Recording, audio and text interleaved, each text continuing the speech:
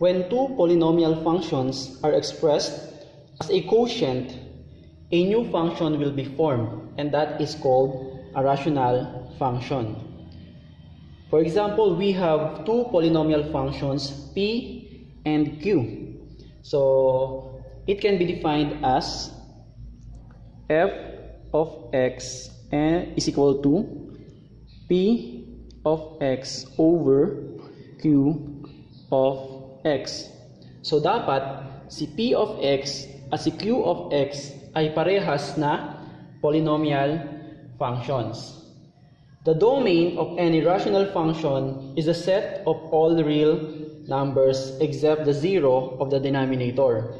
So rational function siya. So elementary, if we are talking about rational, that is simply a fraction. So sa fraction, alam naman natin lahat na kapag zero ang denominator, that is undefined. So same with rational function, denominator should not be equal to 0. For example, we have a rational function defined by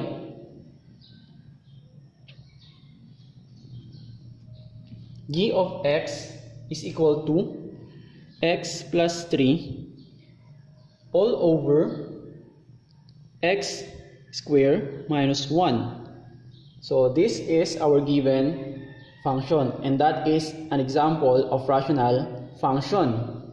So bawal dyan na ang value ng x ay 1 or so x should not be equal to 1 or x should not be equal to negative 1. Kasi pag sinubstitute natin itong 1 or negative 1 dito, so magiging negative 1 square minus 1. So 1 minus 1, 0 ang kakalabasan ng denominator.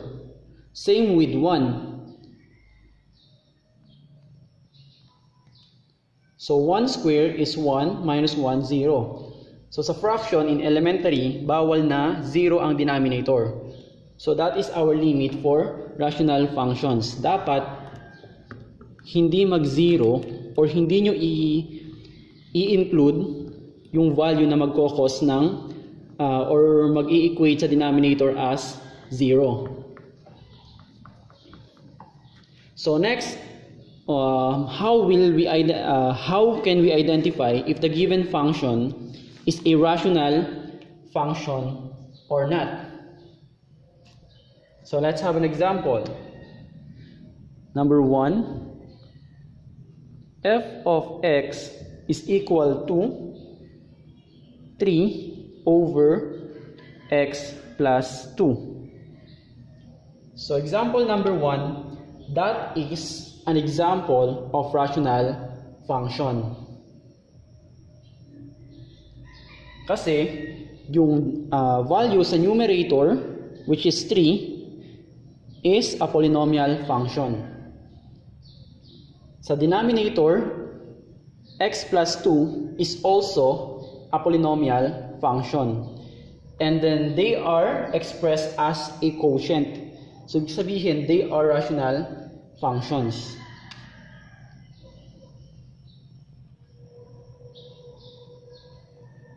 Single function lang pala. Second example, f of x is equal to x minus 2 all over x plus 2 plus 2x over x minus 2. So in that example, that is still an example of rational function. So they are two terms, but it can be expressed as one term. So we can combine the first term and the second term if we perform the operation, which is addition. So kung i-compute natin yan, ang kakalabasan ay x squared minus 4 ang denominator 3x squared plus 4 ang numerator. So single term na lang siya, but they represent a function. So mamaya after nito or the next video, so doon tayo magpe-perform ng rational equations. So para malaman natin if the given function is a rational function or not. Third example, f of x is equal to square root of 3x. So that is not function. Bakit? Una, hindi naman siya na-express as a quotient of two polynomial functions. Kasi ang expression na yan, so that is a radical expression, and the only form na pwede nating magawa sa kanya aside from radical form is the exponential form, which is quantity 3x raised to 1/2. And remember, sa polynomial expression, bawal ang exponent na fraction. Dapat integer ang exponent ng isang function. Next,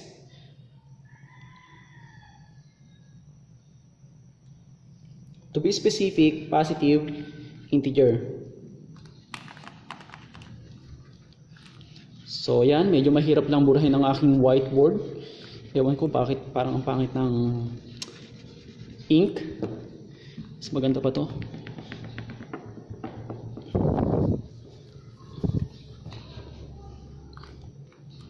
So 1/6 of the time of the discussion ay naubos sa kakabura ng whiteboard. Charot. Next. Ring ring. Letter D, or fourth example, hindi siya equal, kundi f of x is equal to 4x raised to 1/2. So again, that is not a polynomial expression, yung 4x raised to 1/2. Kasi ang exponent niya ay 1/2. So that is not function.